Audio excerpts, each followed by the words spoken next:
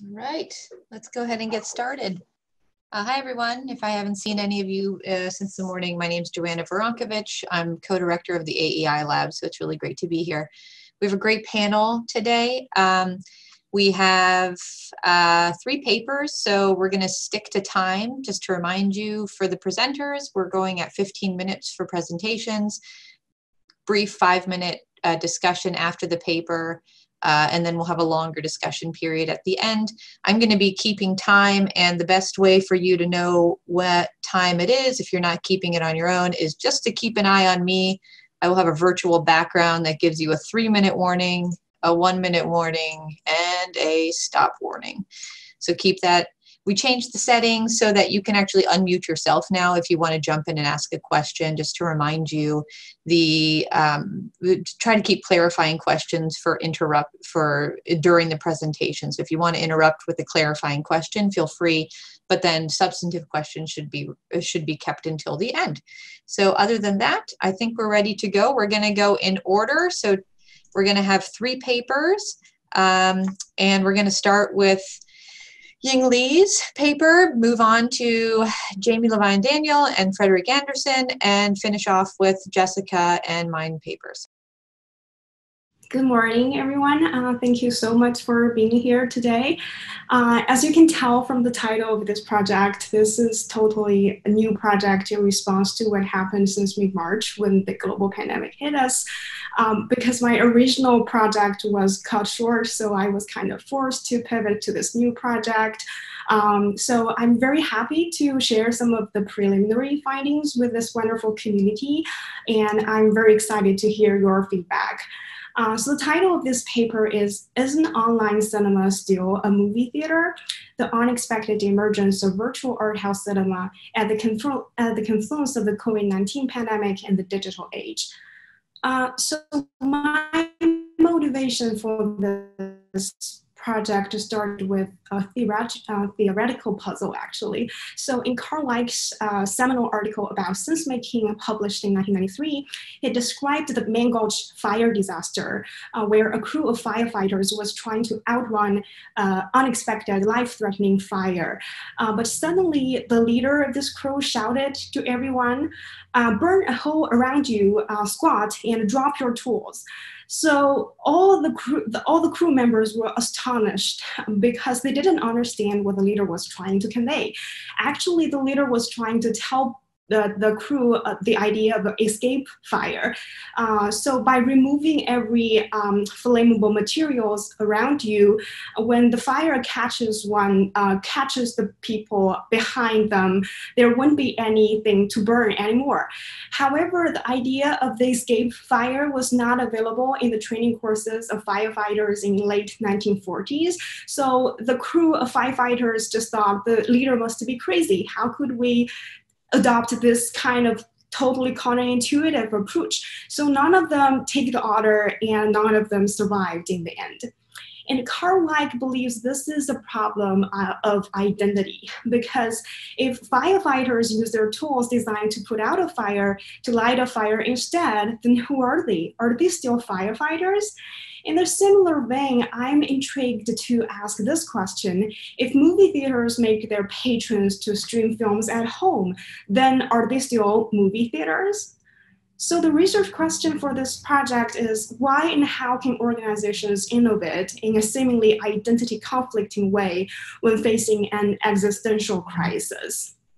In order to answer this question, I hope to understand the behind the scenes stories. So I'm designing this project as a qualitative project, and I have been collecting data from various sources, but most importantly, I have been conducting interviews with both art house exhibitors and art house distributors. So the majority of the interviews are focused on art house movie theater executive directors and programming directors who decided to adopt a virtual cinema in the very first 2 weeks since the outbreak of the coronavirus. And 9 of these interviews are conducted with art house distributors who were willing to offer first-run moving pictures to the virtual cinema size of these art houses. So before we dive deep into the concept of virtual cinema, I'd like to explain what is an art house. An art house is an independent movie theater that is committed to showing social engaging films, such as documentaries, foreign language pictures, and American independent films that usually have a topic of social engaging topics, such as gender equality, social justice, and LGBT issues, and environmentalism, etc. And art houses believe they are mission-driven and community-based cultural institutions. And by mission-driven, it means art houses believe they are very different from and even oppositional to mainstream chain movie theaters. For example, an art house executive says, chain theaters are cookie cutters. They are 100% profit driven. They simply don't care about films or people, but we do. We are curators. We make value judgments. So none of these people get into this industry of art house movie theaters to get rich. Their mission is just to bring alternative films to people who live in a world full of McDonald's and Netflixes. The other part of the core identity of art houses, they are community-based organizations. So art houses believe they're very different from online film rental and streaming platforms. Art houses really trying to celebrate the authentic movie-going experience by bringing people together in a physical place and creating a sense of community by being a curator of films instead of just like Netflix put 1,000 or even 10,000 films in their film library. However, when the COVID-19 hit the world, this was interpreted as an existential crisis for the whole film industry, from film production to film distribution to film exhibition. And most importantly, this is existential crisis for art houses because art houses are categorized into this non-essential business and they are forced to close for an indefinite period with no box office revenue and concession revenue at all. And moreover, the business model of art houses is just the opposite of social distancing. And this is a critical period for competition as well, because the people will be more accustomed to watching films online, so the threat of streamers will be exacerbated during this closed down nationwide for art house movie theaters. So of course, the sense-making system of art houses totally collapsed. Nobody knows what to do and nobody knows what they can do. However, interestingly, the virtual cinema initiative happened very quickly. Since March 19th, virtual cinema has been launched and quickly spread among the art house industry. Within the first 2 weeks, 99 art houses across the US adopted the virtual cinema. So what is virtual cinema? There is an official definition, but I'd like to show you through this demonstration. So basically, a patron just to go to the website of an art house movie theater and log into this virtual screen page and click a link for a film they want to watch. And then they buy this so-called virtual ticket. And then they are directed to this login site. And actually, they are logging into a distributor's website where the movies are hosted there. So the idea of watching movies online may not be a big deal for us who are just so used to watch films or other kind of entertainment on online space. However, the emergence of virtual cinema is totally unexpected for both the external stakeholders to the art house community and internally. So externally, for example, the Washington Post commented, "Welcome to social distancing cinema, wherein the survival of brick and mortar theater depends on the technological innovation that was supposed to kill it forever." And internally, I have been hearing from almost every art house exhibitor who are saying that this virtual cinema is something we never would have probably thought of doing in normal times. So the irony of virtual cinema is twofold. The first one is adopting virtual cinema seems to be an identity conflict and a mission drift for art houses. And second, adopting virtual cinema seems to be a suicide in the long run because movie theaters are helping their audience develop a habit of watching films at home. So even after the coronavirus is over, people may not want to go back to theater anymore. So my preliminary findings for what exactly happened for the virtual cinema initiative is organized into 4 parts: adopting virtual cinema, effectuating virtual cinema, learning through this unexpected experimentation, and finally reimagining the future for art houses. But due to the limit of time, I will focus on adopting virtual cinema and a little bit on effectuating in today's presentation. So the first step of my preliminary findings is I found, contrary to my prediction, which I might predict a long decision-making process and internal discussion within the art houses, actually virtual cinema was adopted pretty quickly. So everybody was saying that my gut told me to do it, and they just jump on the idea of virtual cinema. So in order to understand why this adoption of virtual cinema happened in such a short time, I want to understand it from emotional, economic, cognitive, and value-based reasons. So first, emotionally, I find that people are saying, we didn't want to appear dead. So as long as there is something that is still connected to the films that they committed to showing normal times, they're happy to do it. So basically here, quick adoption can be driven by the emotional needs to make a response, actually any kind of response to restore a sense of normalcy for the art house community. And second, economically, which might be the most important reason that we expect art houses to adopt a virtual cinema, but actually I hear from my interviewees that they said, we didn't expect to make a profit out of the virtual cinema at all. Because in the beginning, this was so new, no movie theaters has ever tried to show a movie online, so nobody knows how to predict how much money this will bring into this theater.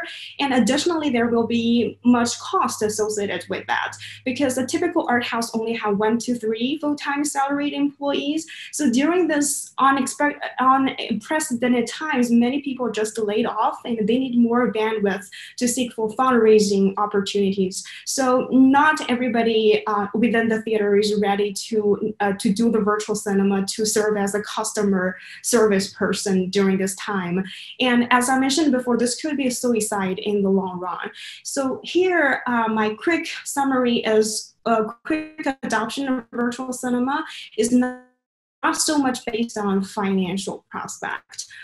And then third, cognitively, the question is, what is virtual cinema? So people are telling me it sounds like streaming, but it's not. When I ask my interviewees, how do you define virtual cinema? They would say, well, I think it's a new, not quite cinema, not quite digital type of thing.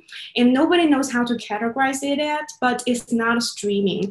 And people are saying it's the same as theatrical as before, except it's totally different. So here, a quick summary of this cognitive background information is quick adoption may come from room for interpretation for a yet to be defined practice because nobody knows how to define virtual cinema. Is it theatrical? Is it video on demand? So there is such a gray area that is open for interpretation.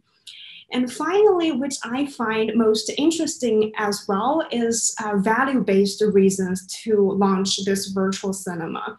So actually, this is not a mission drift at all to art houses. On the contrary, they think they are doing this in a right way because our community needs us more than ever.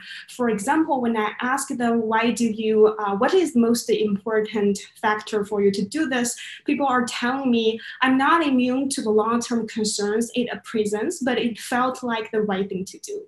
And then why is it the right thing to do? So first, it comes to the power of film, these art house professionals believe in. So the whole point of watching a film is to build empathy. This unique power of film watching should be utilized to bring us together precisely because we're physically isolated. And even more, this art house community people believe community building is more important than ever when we are all stuck at home. So they are saying, of course, it's not ideal, but that's the only way for us to engage with our audience. These new things hopefully will carry over some of the art house community feeling online. So here we are seeing that means and ends are separate in the decision-making process for art house people. Quick adoption is based on a deeper understanding of the ends and the organization's value. So a summary for this adopting virtual cinema part is that art houses are not sure whether virtual cinema can help financially, at least in the beginning, but emotionally want to do something, and cognitively they perceive virtual cinema as different from streaming. Most importantly, they believe virtual cinema is a means to stay consistent with their values. So here we're actually observing two types of identity. All the identity I've been talking using example firefighters is basically all about categorical identity, whether it's theatrical, whether it's video on demand. But here we are also observing the importance of value-based identity that motivates art houses to adopt virtual cinema, because the value is the same. Still use the film as a media to build a community, even if this community has to be isolated at their own homes. So that's the first part of the preliminary finding. And the second part is how to do virtual cinema in a specific art house. And what is interesting, and what is probably most interesting, is that we are observing art houses are trying to pretend that they are still single screen theaters. So actually art houses usually have 1 to 3 screens in their usually historical buildings. So in normal times, they have to be very serious about their choice of films. They have to turn down some of the other opportunities because of the limitation of 1 single screen. But now in the virtual space, theoretically, they can show a limitless number of films, but they didn't do that. They still try to limit the total number of films they are trying to show. So here we are observing that a seemingly identity conflicting innovation can be effectuated in an identity consistent approach, as long as people are still aware of their identity and how to restore that identity, even if their identity is challenged in these times. And then step 3, I will just gloss it over, is learning from the unexpected experimentation, is people try to improve the virtual cinema experience, try to communicate with each other, how to figure out the box office reporting, and how to expand the toolbox, all kind of a toolbox that can engage audiences beyond the virtual cinema initiative. And then they are trying to build new relationships to sort of sometimes bypass the distributors to reach out with filmmakers. And finally, they are doing even more creative programming. I have no left. And so just the last step is this impacts how they interpret the digital tool for and how to embrace the digitization opportunity for an unpredictable future. So in the future, they would be more comfortable in trying to use the digital tools to serve for their own commitment and mission. So this is all my presentation. Thank you. Thank you, Ying. So let's go ahead and just do 1 or 2 questions. Sure. Feel free to unmute yourself or raise your hand, either or. Okay, since I don't see any, I have a couple. So thanks for this good paper, because it shows a great example of, I think, a model in practice, which a lot of the, if you were on the panels yesterday or watching the panels yesterday, we kept on getting questions about, well, what about models in practice? Is that, you know, can you stop talking so theoretically and abstract and give us what arts organizations and theaters, et cetera, are doing in this time period, in this time, really what's going on the ground. So I like that. And I like that you really go into the motivations for the model as well. I'd be interested to, this seems like a really good, just kind of first paper on this topic. And so my next questions that would arise from the work that you've already presented is, 1, what's the difference in pricing that you see between these virtual cinemas and the art houses that were previously presenting the same film? So are they adjusting pricing for that? It would be great to even get ticket data on, you know, what's the take-up rate of people who are watching virtual cinema in their homes at this point. I'm sure there's a different population that's taking advantage of this than the population who was going to the art house in the first place. And then also just what are some consumer reactions to the shift? I was thinking, you know, this could be actually a really positive shift. Some people just don't want to go to the movie theaters. We've seen this sort of trend in this direction already, even before COVID-19. So this might be, in fact, if you look at the consumer side, something really positive for the sector. So those were a few thoughts that I had. Does anyone else do you want to respond to any of that? Yeah, if nobody else has questions, I'll have a quick response to the question. Those are great questions, and also the questions that the art house people care a lot, because at the beginning, they just sort of did the virtual cinema out of goodwill without anticipating a lot of income. But as time goes on, they really need some money. So they are trying to figure out how to monetize this virtual cinema thing. But they are not the people who set the price for a virtual ticket. So actually distributors have the power to set the price. And the distributors don't actually know how many people at home will watch this film together. So yeah, this is really a problem that even the distributors and exhibitors couldn't answer. So they're trying to figure out a better model after theaters can reopen, because many of the art house people try to retain some element of virtual cinema, even if they're able to reopen. I think that will be the period when people would seriously talk about the prices of virtual cinema compared to watching a film physically in an auditorium of art house. So, but right now, a virtual ticket, it costs us $12, approximately the same as a real ticket if you don't take any membership benefits to watch a film. So yeah, that's the answer to the first question. The second is consumer reaction. That's a great question as well, because I think my observation might be biased because I'm only observing the positive reactions, because people who didn't want to try virtual cinema, I mean the consumers, they didn't voice. So I don't know what they think of virtual cinema, but maybe they're just not so used to watch films online. But for those who tried virtual cinema, they are saying that they are very grateful that the art houses are still trying to offer them this opportunity to watch films.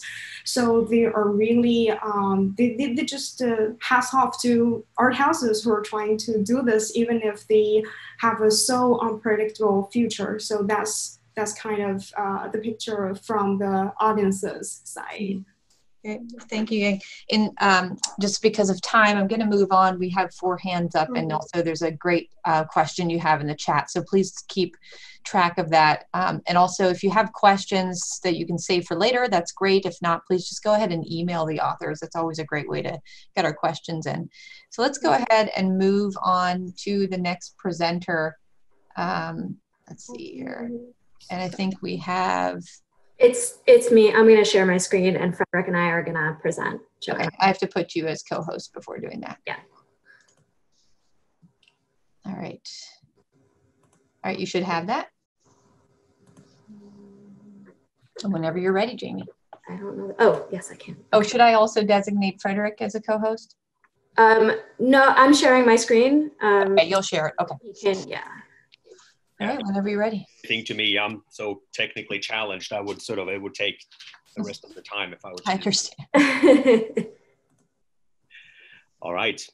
Okay, I guess I'm the one that's gonna start. So my name is Fredrik Andersson. I'm presenting this paper with Jamie, Levine, Daniel. We're with the O'Neill School at IUPUI. We're also affiliated with AEI, so we want to say thank you for all that great support we've had for working with them. In this paper, we're going to take a little bit of a different approach. Both Jamie and I are nonprofit scholars, and so we're coming at this from a little bit of a different angle. But hopefully, we think you will find this interesting.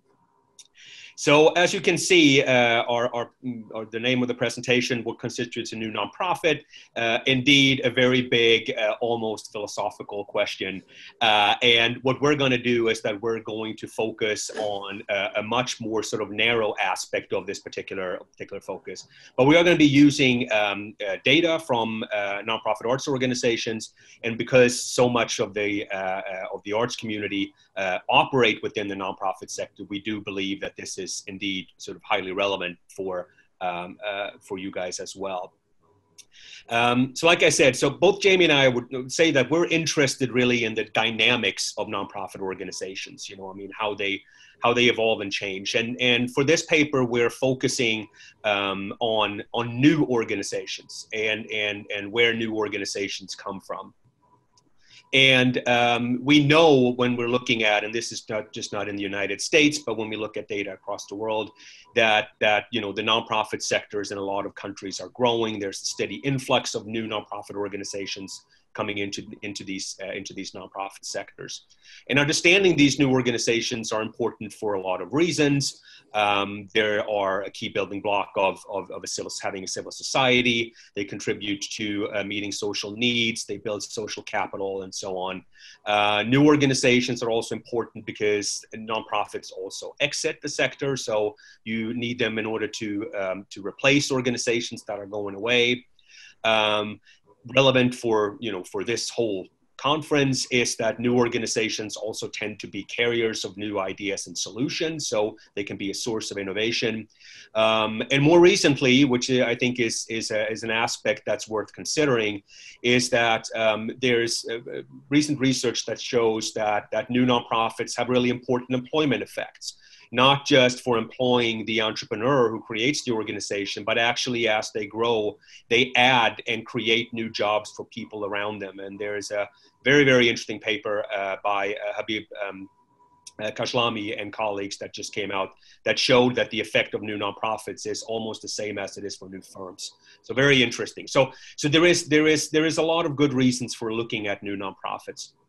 A lot of these, but when we're looking at what the literature has discussed so far, a lot of emphasis is on why do we have nonprofits and why do nonprofits exist? And you may all be familiar with this, explanations linked to market failure, government failure, social origins theory of different countries because of their historical background have different types of nonprofit sectors.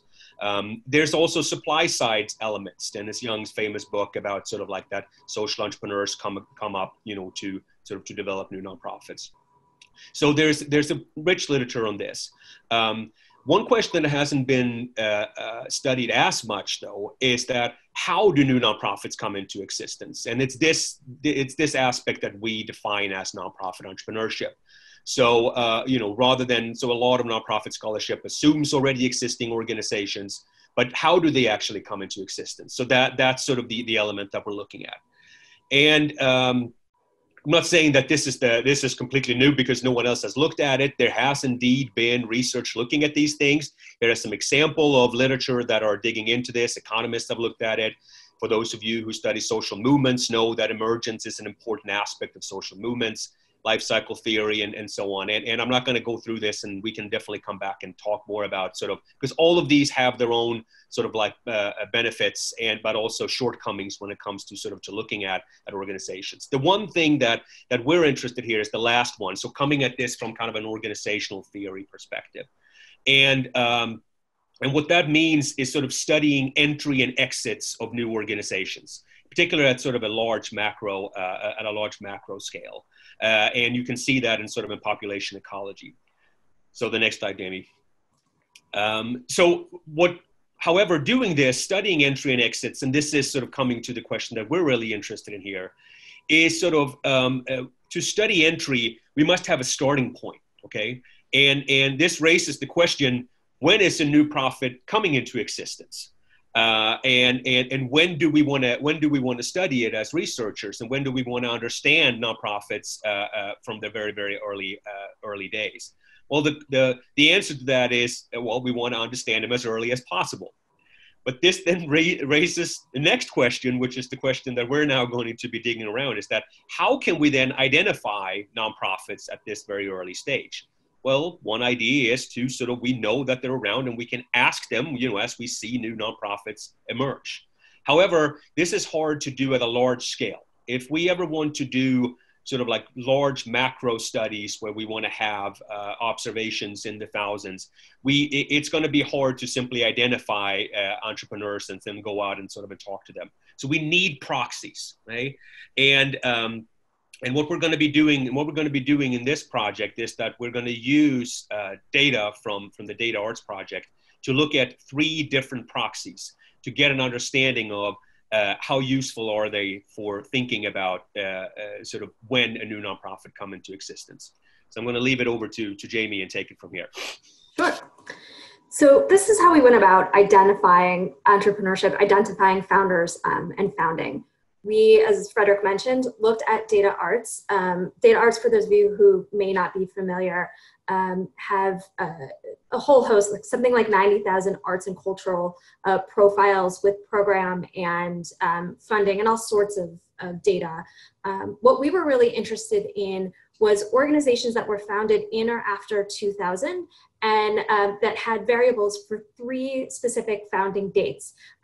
The 2 that are common in administrative data are the incorporation date and the date of the IRS decision for IRS exemption, basically naming them as a nonprofit. So we found initially 5,700 profiles. Our final sample, including organizations that had dates for all 3 events, we had 4,215 organizations. And the first thing we did was we just took a look at the dates that they reported for these 3 key events. And we assumed in order of founding, incorporation, and exemption. And we identified some variation. We see on this middle line that from founding to IRS exemption, there's an average or a mean of 2 years, but a standard deviation of almost 2.5 years. So there's time in between these events. And you can see this breaks down. There's about a year from founding to incorporation on average. And then from incorporation to IRS exemption is almost, a little less than a year. But we see that there's times which tells us that, these organizations are in existence in some way before these common proxies that we use. So assuming there's a flaw in assuming that the proxy date is identifying the formation or emergence of a new organization. So that was interesting in and of itself. But we decided, let's ask some people associated with the new nonprofit when the organization was founded and see what they tell us. So we identified from our sample of 4,200 organizations, we identified 1,184 that were founded in or after 2000, but first posted a profile with data arts in or after 2016. We sent this survey out in 2019, and so we were hoping to kind of mitigate some of the recall bias issues by hoping to get to the person who may have filled out the profile or may have had some information or knowledge about the founding. So we ended up with 244 usable responses, so 20.6% response rate. And so what we did, and in terms of who responded, we've got our organization founders, 65% of our respondents identified themselves as founders, but they also, of this group, 89% said they had additional roles. So we found they were the board chair, they were the executive director, but a number of them were also affiliated. They were the artists, like doing the services, the designers, the stage managers. So they were heavily involved with the projects or the missions of their organizations. 34% had previous startup experience, some for-profit, some nonprofit, some both. And then the average startup team was about 5 people, although this did range from 2 to 20. And so our key question was when, as in which year was this organization born? So we didn't give any guidance about, are we looking for IRS dates or anything like that? We wanted to see what these founders or key informants would tell us.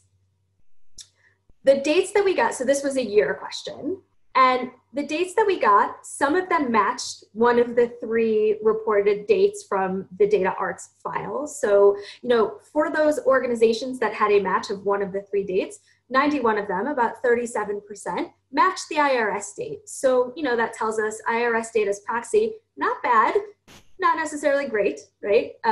We do see, additional matches for the date matching, the founding column from data arts or the incorporation date. But here we 30% that don't match any of the 3 dates that we asked about. So we had a follow-up question, which was, what was the thing that made you say, we are an organization, right? Like, this is more than just an idea. Here we are, we have emerged. We consider ourselves an organization. And we got, for those whose dates did not match any of the 3 reported dates from the data arts file, we got, it was an idea that we had, or it was several years with strong community support and interest, or we saw the idea there. And even for those organizations that had a match, that matched the IRS date or the founding date from the data arts data, the impetus for saying we are an organization was a milestone, like a family death, or a conversation, or again, we see this idea of support, someone signaling that we support you. So what this shows us is that, you know, contrasting administrative data with the survey data, we see that it's really complex. It's hard to pinpoint when a new nonprofit starts, which then just leads to a host of methodological challenges facing people who want to know, you know, who want a clear answer. You know, so when is a new nonprofit organization founded? Well, it depends, which if any of you have ever taken a class with me, that's not a surprise that is the answer. But what we see is that founding is it's a continuous process, right? It's not a discrete event. Also, using the date as the IRS date as proxy we might be late to the game in identifying emergence, which has implications, for example, for liability of newness. Is an org really new just because it doesn't have an IRS date or hasn't listed it yet? And actually kind of touching on some of the things that Ying brought up, there are implications for organizational signaling and sense giving. Who I say I am as an organization, or when I say I'm an organization, may be different than when you say it, right? And so, you know, when does this matter? When does it matter that we don't have an exact date? It depends in some sense. Oh, I just went back and I did not mean to do that. But it depends on what you're looking for. IRS dates tell us something. And, you know, if you're thinking about within 2 years of an organizational founding, they tell us some sort of something. So if you're looking at an organizational age and looking at, you know, the age as a control variable, for example, the IRS date is probably going to get you there, especially if you're looking with a large data set. It's a control variable, not explanatory variable. But tax exemption might actually signal the end of an emergence, or the end of the founding stage and not the founding itself. So if you're really interested in studying entry and exit rates and imprinting and impact, you know, you need to be transparent on what you're actually asking about. This also has practical implications. If you, for example, are a foundation that says, you know, we will only give grants to an organization that has existed for at least 2 years, kind of trying to confound that liability of newness, well, what does that mean to be in existence? Who gets to define that? Or do you mean has only been tax exempt for 2 years? Because what we're showing is that in some cases, being in existence or having been founded might be, the answer to that might be different than when were you tax exempt, and has different implications. And as Fredrik said, this was our take and it was a little bit broader. We happen to be using arts and culture data, but the really interesting thing is being able to dig at these questions, because a lot of the organizations with whom we spoke and reached out, the founders were there and were heavily involved in the nature of the work that is being done. So we think that's a strength. We also want to acknowledge that we use data from the data arts, and our interpretation is ours, not theirs. But with that, we're happy to take any questions that you have. Thank you. Thank you. Thanks, Fredrik. Thank you, Jamie. So any questions? Great paper. Pause to let anybody raise their hand or put in a chat. Did you have a statistic for how often the IRS data matched the data arts data? We had that, I believe, scroll back, 37% from our survey. Oh, I got it. Okay, sorry. Yeah. Oops, sorry. Questions for Jamie, Fredrik? I think Ying has a question. Oh, there you go. Ying, go ahead. Yeah, so it's very interesting, this body of work, because my dissertation committee chair is a population ecologist. So I have been involved in this kind of work all the time. And it's really meaningful to look at what happened before the actual founding of maybe not only a nonprofit, but also any kind of organization in for-profit business areas as well. So what matters, what intrigues me the most is your interpretation about what it really means to look at the period before the actual registration or founding of a nonprofit. Because going back to the art house scenario, actually a lot of art houses used to be for-profit organizations. But as the world changed, they find it's really hard to balance their mission and financial sustainability. So a lot of them just transformed to nonprofit. But there are divergent views among within this community. Some believe that by transforming a nonprofit, they can keep their mission, but others think it's going to disrupt how they run their business because there will be board members who will trying to interrupt their business, and they have to spend a lot of time writing grants. So there might be this critical period within a pre-existing organization who's already there and being a for-profit, discussing what it really means to become a for-profit. So I'm just very interested to understand what happened before the transition to a for-profit, a non-profit. It's just a very important question to ask.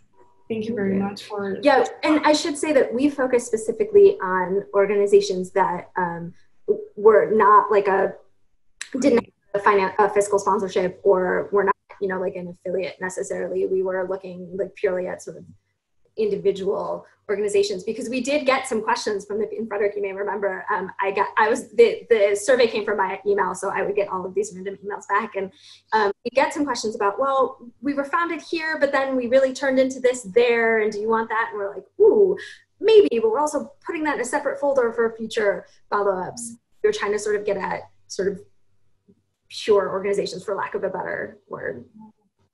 No, I think it's a great question, Ying, and it's more than anything, what I think Jamie and I are trying to really stimulate here is to encourage people that as we want to try and understand not just new organizations, but transition organizations and other types of initiatives, just the importance of really paying attention to the very early stages of that as possible, and not treat that haphazardly, because one of the, there's at least two things that are associated with emergence that we know are important. I mean, one of them is that emerging organizations tend to be extremely vulnerable during that time. So if we want to understand how we can support and stimulate new organizations to be successful, understanding that at the very early stage is going to be necessary.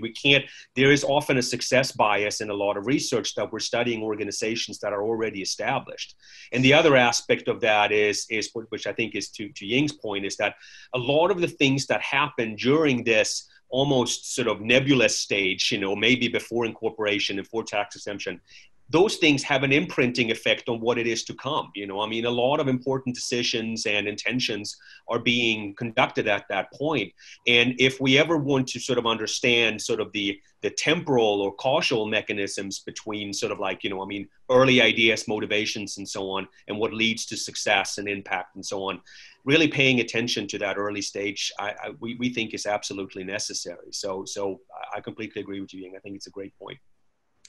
We have 1 minute for questions, and I just wanted to highlight King Feng Wang's from UC Riverside question in the chat. So in our field work, we found some businesses started a sister nonprofit organization to function as a platform for themselves or others in the same communities. Did you see the connection between business ownership and nonprofit birth?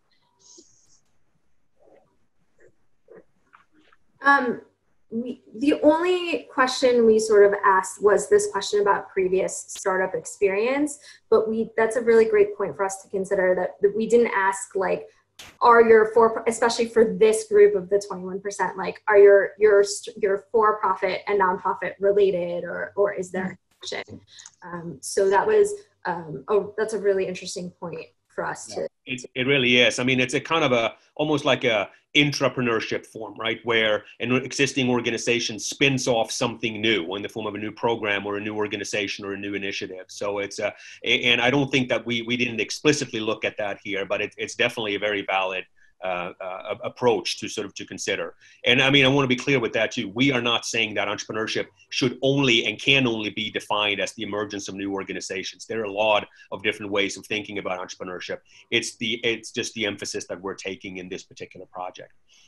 Thanks, Fredrik. Thanks, Jamie. Great paper. We'll have more to discuss later on. So I'm going to go ahead and introduce our next panelist and give you, sorry, just have to find you. Here you are. All right. Jessica, you can share the screen.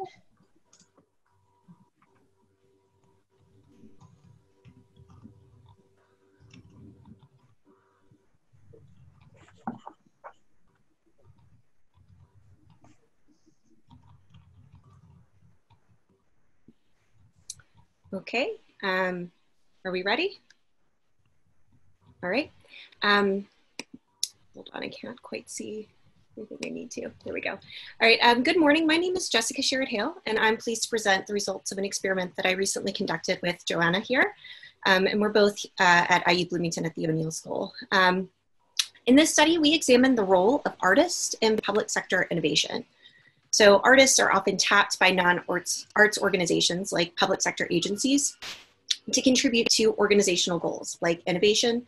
And so today I'm going to present the results of our first attempt to study this question. Just keep in mind, we are planning a new round of experiments for the coming year, and we'd really love to hear any feedback on our work as we are planning those experiments out, in addition to any feedback that you have on this first round of experiments that we're presenting today. So I'll begin with a little bit of background on public sector innovation and artist residencies as an organizational intervention. So we know that public organizations face problems that are novel, ill-defined, and complex. And we also know from the creativity problem-solving literature that problems of this nature require creative problem-solving and innovation. So there just aren't known solutions to these types of problems. There aren't known methods to arrive at a single best solution. So in this study, we examine artist residencies as one potential means for public organizations to address these types of problems. So why study artists in residence as an organizational intervention? Well, artist residencies have long held an important place in developing the careers of artists. However, since the 1960s, these residencies have begun emerging in non-art settings like businesses, universities, and public agencies. Like traditional residencies, these unconventional residencies often offer a space for artists to develop and grow, but they are also often sponsored as an intervention to meet specific organizational goals. And one of these goals is often to enhance creativity and innovation. Though these programs have been growing in recent years, there really isn't much evidence that can speak to the causal impact. There's just really been a diversity of organizations and outcomes and goals, and it's been difficult to develop some firm causal estimate among all of these different goals and outcomes.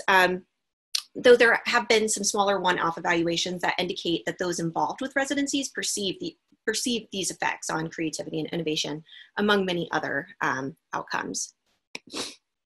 So we seek to fill this gap in the literature by testing the potential efficacy of this organizational intervention for public sector organizations. So we asked this simple question: do artist residencies increase innovation in public sector organizations? So with this, we hope to address this broad question with our body of work over the next few years. But with this specific experiment that we present today, we look specifically at whether artists increase creativity in the idea generation and selection phase of the innovation process, and specifically those that involve group problem solving.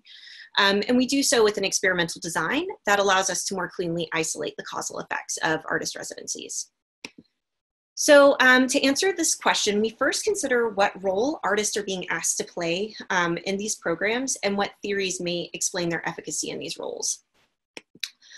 And we begin our study by thinking of artist residencies as interventions that leverage artists as organizational entrepreneurs. So here, I've briefly defined entrepreneurship as people or processes in organizations that bring about innovation from within the organization. So when an artist is bringing in, or when an organization is bringing in artists with the goal of innovation or creativity, they're really asking those artists to serve as entrepreneurs and bring about change or creativity from within that organization. So to design our experiment, testing this role of artists as entrepreneurs, we first begin by considering what mechanisms, or through what mechanisms they might operate. And first, we consider whether artists as individuals have more entrepreneurial traits than public sector workers. So why would an organization bring in an artist rather than simply asking existing public sector workers to be an entrepreneur? And some in this literature have suggested that the public sector as a whole has somewhat of an adverse selection problem. So because the sector is seen as risk averse and non-innovative, the theory is that more creative people pursue other environments that really prize their creativity and incentivize that creativity. Artists, on the other hand, tend to work in entrepreneurial fields and have entrepreneurial tendencies, and art prizes and incentivizes creativity. Thus, we might expect artist residencies to offer public organizations an avenue to recruit creative people and entrepreneurial people. So we begin our study by considering what traits are valuable for entrepreneurs and creativity more generally. And first, we know that personality traits are important drivers of creativity, which is critical to entrepreneurship. And so specifically in this study, we focus on a few characteristics that have been most closely associated with entrepreneurs, artists, and creativity. First, we look at extroversion, which has been linked to entrepreneurship and creativity. And we define this along 2 dimensions, sociability and enthusiasm on one dimension, and then the other, which is assertiveness and dominance. And we expect that artists will follow the patterns that have been found in the creativity literature of low sociability and high assertiveness. With respect to openness, this is another characteristic that's been linked to creative achievement. And it can also be defined along 2 dimensions. One, which is termed openness, and it reflects on the aesthetics and senses, and then intellect, which focuses on the abstract and intellectual. So artists have been shown to be higher in the openness dimension than other groups. And then finally, we expect artists to be more creative. Again, art is a creative enterprise. It requires novelty and adaptation. And so we would expect that artists would have this trait. So because artists as entrepreneurs are thought to bring about organizational innovation, we also examine their contribution to group processes and the outcomes that these processes achieve. So in this study, we focus specifically on the idea generation and selection phase of the innovation process, though artists certainly have potential to contribute to other phases of the innovation process. Here we consider specifically the literature on group problem solving and what factors contribute to creativity in the generation and selection of solutions to those problems. This literature suggests that more creative, this literature suggests that more creative groups are more diverse. And as we discussed on the previous slides, we believe that artists bring more entrepreneurial characteristics to public sector organizations. This literature also suggests that artists may shape group processes, perhaps by generating conflict, which has been shown to benefit problem solving, and elaboration where group members can build upon the creativity and perspectives of others in the group. And then finally, we expect that the introduction of artists to the problem solving process will result in more creative solutions to public problems, which, if implemented, would result in more innovation. So in order to answer this question, we conduct a laboratory experiment. We began by recruiting participants with a pre-screening survey that limited participation to those working in public and nonprofit settings, and then artists who earn an income in the arts. We then invited participants to our lab in a black box theater, and we asked participants to work together to solve a novel, ill-defined, and complex problem, which is just the type of problem that requires creativity.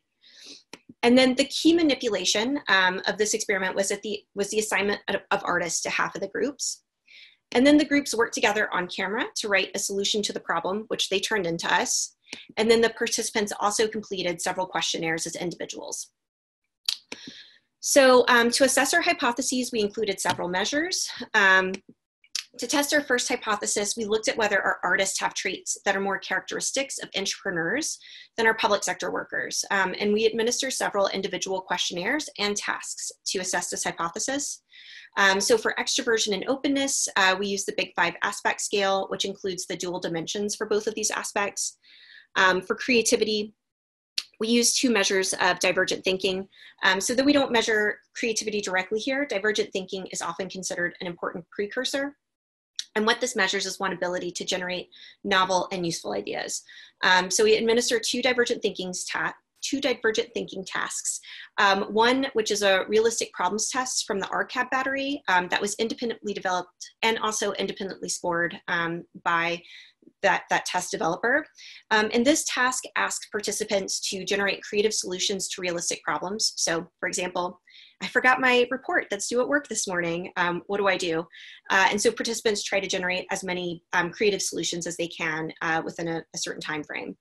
We also develop our own measure of divergent thinking by asking participants to brainstorm solutions to the experimental task prior to meeting their group. And then we had raters count the number of unique responses and the overall number of responses for each respondent. So our second hypothesis focuses on the contribution of artists to the groups. So these measures are all at the group level rather than at the individual level. We asked 2 raters to view video recordings of the groups collaborating and to count the number of conflicts and the degree of elaboration. And the conflict rating is comprised of the average count of conflicts related to the task for the groups, and then the elaboration scale uses a Likert scale adapted from some other work in that area. And then finally, we developed measures of creativity, novelty, and usefulness using the consensual assessment technique that's often used in this literature. And we asked to implement this, we asked experts in local government in the region to rate the group solutions on these 3 dimensions. And then we averaged those expert ratings. So the results show some support for our hypotheses, but given the time limitations, I'm going to skip some of the sample description, though I do have those tables at the end if anyone has questions about those later. So for our first hypothesis, you can see that we do see some evidence that artists have higher openness than public sector workers. And it appears that the level of extroversion, though, is quite similar among these groups. So here we report the results of a simple t-test and then also some regressions results that control for some of the demographic factors that we collected. Here we examined the results of that first divergent thinking task, the realistic problems task, and we see that artists appear to have more original ideas than public sector workers. And with this fluency score here, you can see that they generate more ideas overall. We also calculate the average originality because originality and fluency are highly correlated. And it appears that on average, the ideas supplied by artists, though, here are no more original than those supplied by public sector workers.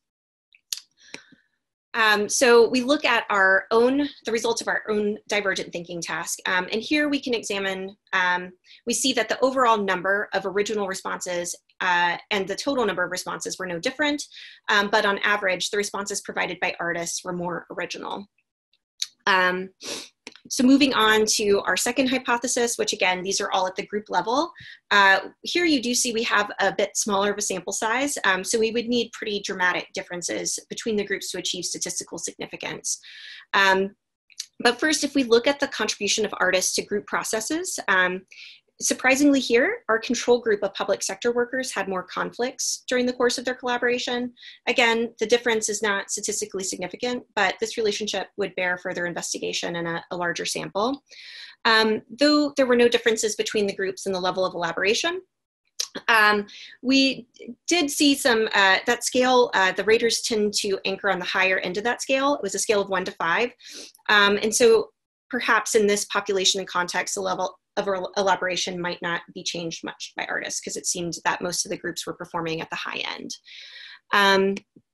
And then finally, we examined the consensual assessment technique ratings. And here, the raters used a scale of 1 to 7 to rate creativity, novelty, and usefulness. Overall, the raters found that the responses were more useful than novel or creative. The groups with the artists tended to have solutions that were rated as more creative and novel, while groups with public sector workers tended to rate solutions that were rated as more useful. But again, given the sample size, we would need pretty large differences to see statistical significance. So just to wrap up, in this study, we find that artists may serve as public sector entrepreneurs. We find that they can bring entrepreneurial characteristics to the public sector, particularly openness and divergent thinking abilities, both of which are highly linked to creativity. Thus, artist in residence programs may be a way to bring creative talent to the public sector. Though our sample size is small, we do find some evidence that artists may shape group processes and outcomes. Interestingly, groups with artists had less task conflict, though we would expect more in diverse groups. And this relationship and its mediating role with creativity really bear further investigation, especially given our outcomes on the creativity side of the study. So groups with artists had more novel and creative solutions, but not more useful ones. So artists might contribute to idea generation and selection, but perhaps public sector workers are important for considering the overall feasibility during the selection phase.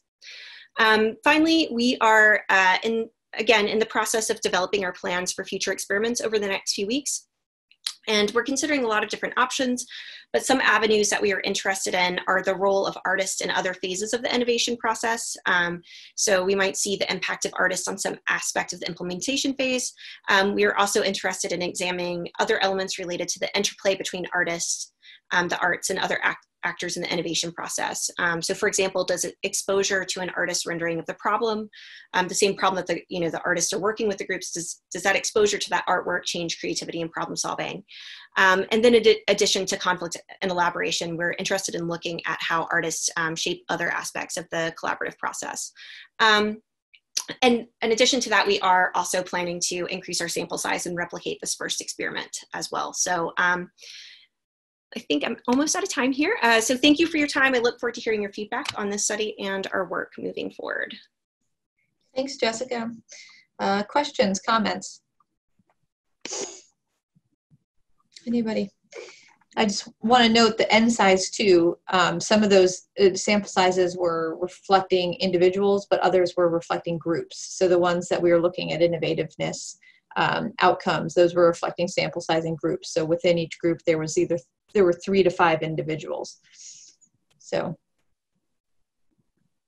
King Peng.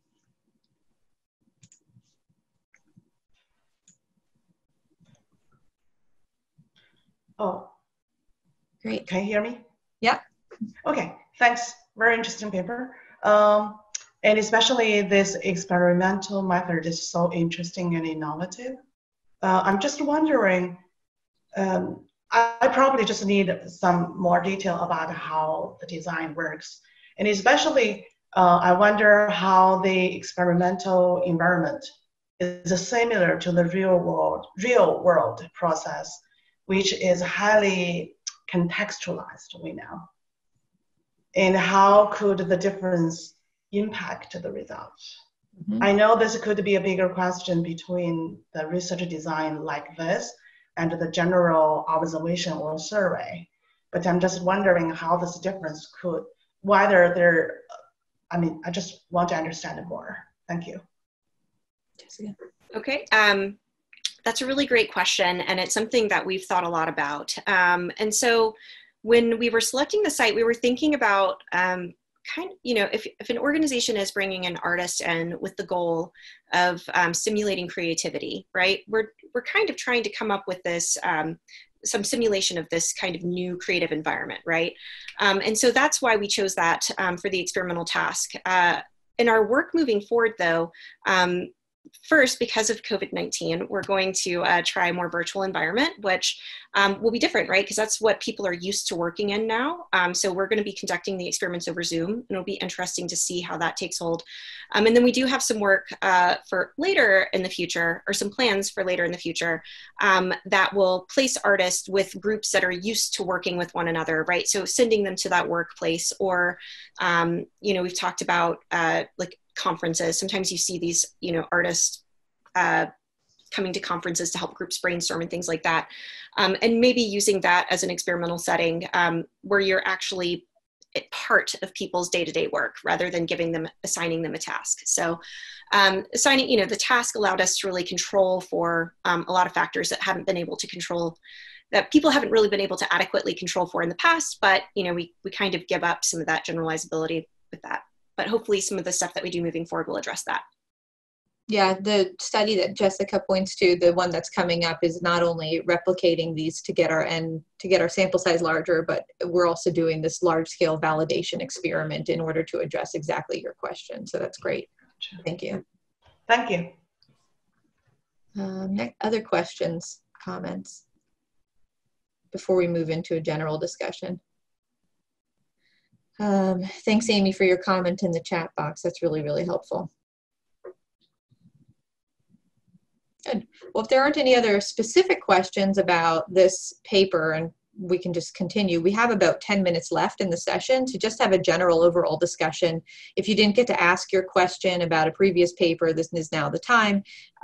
Or if you just want to talk a little bit more about sort of synthesis, something like that, please feel free. So anybody want to offer a comment or have a question that they didn't get to ask? I know there were 3 questions for the first paper that we didn't get to. So if you want to ask, Jamie. Yeah, Ying, I was wondering, when you're talking about sort of like the effects of virtual cinemas and how they might be sort of this poison pill for the cinemas to go online, but you also noted that their core audience doesn't really like the tech or has resistance to it. And so I'm wondering if you're looking at, or if you've seen sort of a difference in terms of shorter term or immediate effects and long term effects, because it might be that the core audience are willing to use the streaming now because better that than nothing, but like once they're able to go back, you know, you might see a resurgence or a rebound, at least in the shorter term, given like the core audience being elderly and their preferences for going to the live event versus people who either may be more cautious for whatever reason or who may be more used to streaming. Yeah, that's a good question. I think this is a question that art house managers also dying to know, but theoretically I can separate the audience into two types. One is cinephile, so that could include younger audience, but the other type is really gray-haired audience who are just used to going to movie theaters to watch a movie. So my speculation is that during this time, virtual cinema is more well received by those younger cinephiles, but not those gray-haired audience. But those gray-haired audience are also the mostly impacted by the coronavirus because of all kind of reasons. And even after the theaters are reopened, they are hesitated to go out to mingle with a couple of people for health related issues. So this is really a question that art houses are eager to figure out in the future. So I can't have a definite answer to that question, but that's a really important question to think about. I saw Shoshana's hand up. Does she? Yes, I put my hand up. Thank you very much.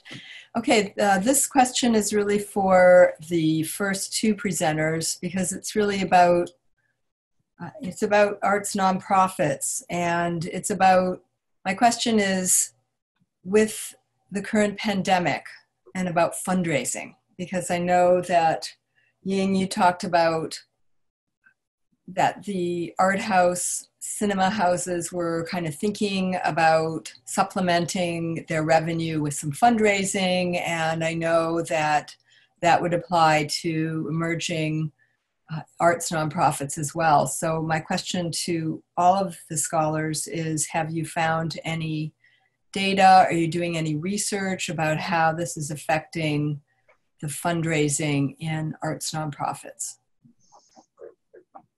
The COVID.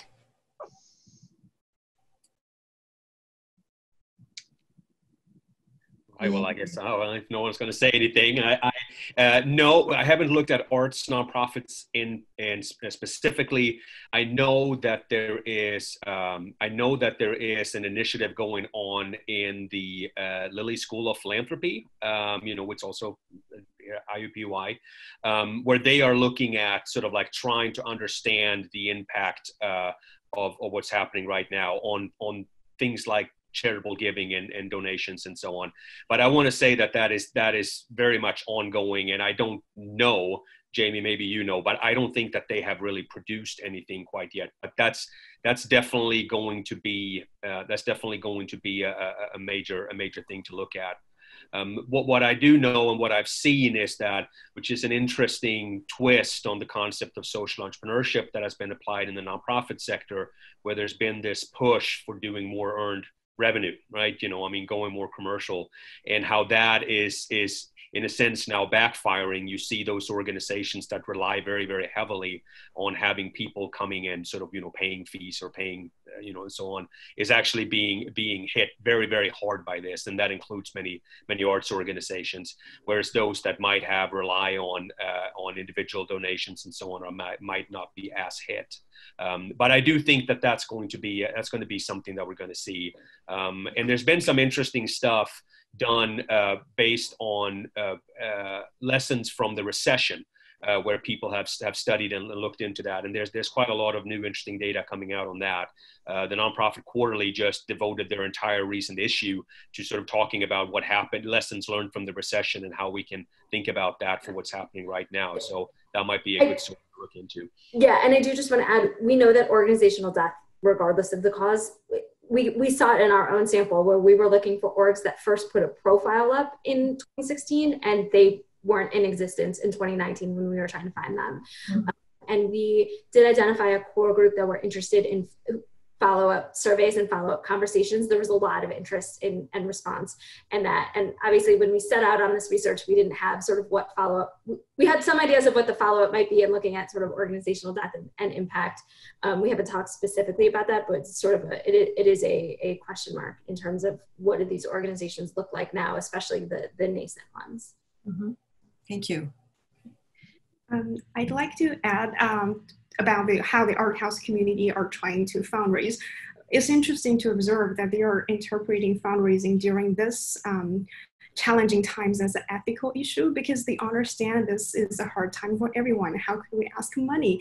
So art houses are trying to be creative in their fundraising activities, and virtual cinema is actually also an opportunity for people that are willing to support art houses during this time to donate some money, but also in the form of watching, being able to watch a film online. But actually, not every person watch the films online. Sometimes they just want to buy a virtual ticket to support the theater.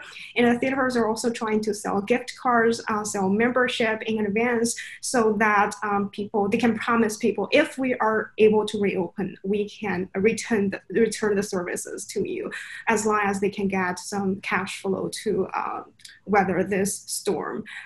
So yeah, they are eager to learn about the fundraising opportunities, but they also hesitant to make too big a step in terms of that.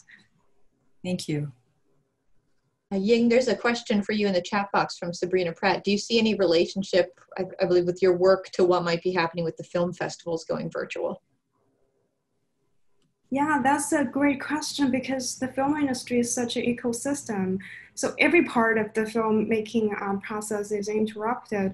But I think film festivals might be even more interrupted than art houses, because even if they go virtual, but because people go to a 5-day or 3-day film festival for so many social purposes. So that part, once that part is ripped off from the ability of film festivals, I don't really think people are excited to go to online film festival.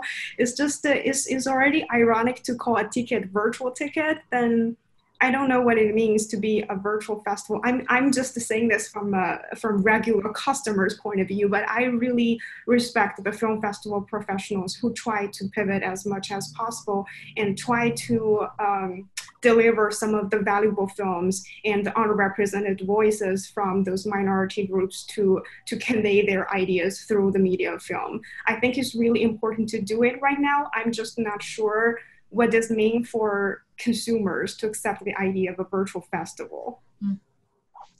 Thanks, Ying. We have 2 minutes left. Any last questions or comments? We have a little break. Great. Well, if you do have anything that you'd like to send the authors, please go ahead and do that. I believe we should all have emails, but if not, we'll think about facilitating email exchange after the fact too. Thank you all for your presentations. They were really wonderful. Staying on time also, thank you so much. So let's take a little bit of a break, 15 minutes, and then either pop into track A or track B at 12:15 for the next panel. So thanks everyone. Thank you.